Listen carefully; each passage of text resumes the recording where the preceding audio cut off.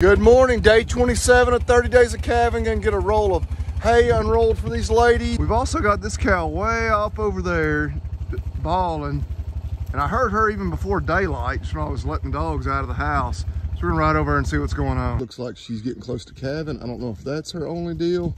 My fear was right here by the pond, we'd get up here and find something tragic like a newborn baby in here, but thankfully not the case. So midday check, and the Hereford cow, don't have much of an update on her, but this black white face cow did go ahead and calve. And calf number 320 is a nice little heifer. Got right here with the muddy face. She's the one that keeps sending us mixed signals. I don't know what to think. There's no sign of a calf anywhere, even though she keeps going back to the same spot and balling. So you're just gonna have to watch us again for more updates there. All right, just getting home from work. This cow is still kind of isolating off to herself. Pretty sure she just simply has not calved yet.